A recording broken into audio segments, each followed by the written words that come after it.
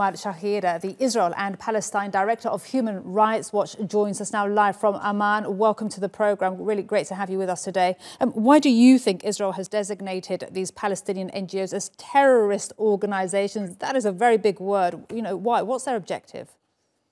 This is clearly and transparently about muzzling their work challenging Israel's apartheid against millions of Palestinians. We need to understand, the outlawing of these groups and the efforts in the past couple of days to raid their offices, seize their documents and equipments, and issue closure orders in the context of what's now been a years-long assault on human rights advocacy. We also saw earlier this month a member of the Israeli human rights group B'Tselem who was detained and interrogated about their work. I was deported myself by the Israeli government from Israel and Palestine over our human rights reporting. Staff of Amnesty International have faced punitive travel bans, and many, of course, Palestinian human rights defenders have borne the brunt with arrests, travel bans, and other sorts of measures. So how can, as you say, you were expelled from Israel for your work for Human Rights Watch. How can you do your work? How can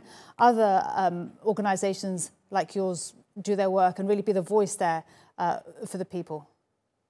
Look, I mean, we're talking about a situation of systematic human rights abuse, crimes against humanity, of apartheid and persecution being committed by the Israeli government, and that requires independent human rights reporting. That work continues despite the efforts to muzzle our work. Even though I'm no longer in Israel-Palestine, our team remains on the ground. We continue to monitor. The Israeli government isn't the first to restrict our access. Governments like North Korea and Egypt and Venezuela have done the same, but our work continues. Palestinian human rights organizations who have faced much worse repression hours after a closure order was affixed to their door and the raids took place, were back in their office, continuing their vital work.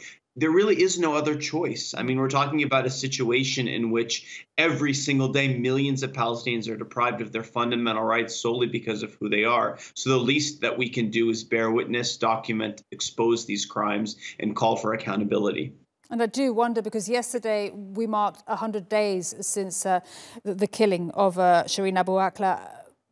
With the closure and this targeting of NGOs, could an investigation into, her killing and the process that we're seeing now, would that have been hampered?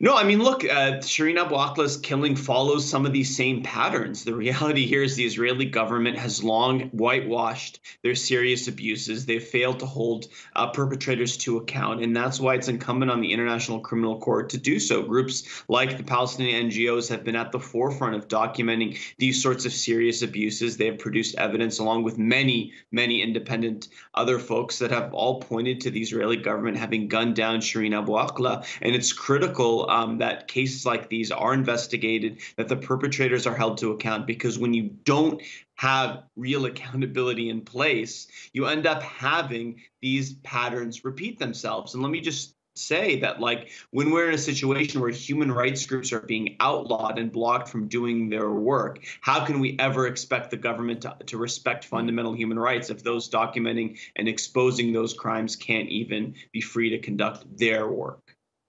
Omar Shahir, good luck with your work. Omar Shahir from Human Rights Watch. Really appreciate your time today. Thank you.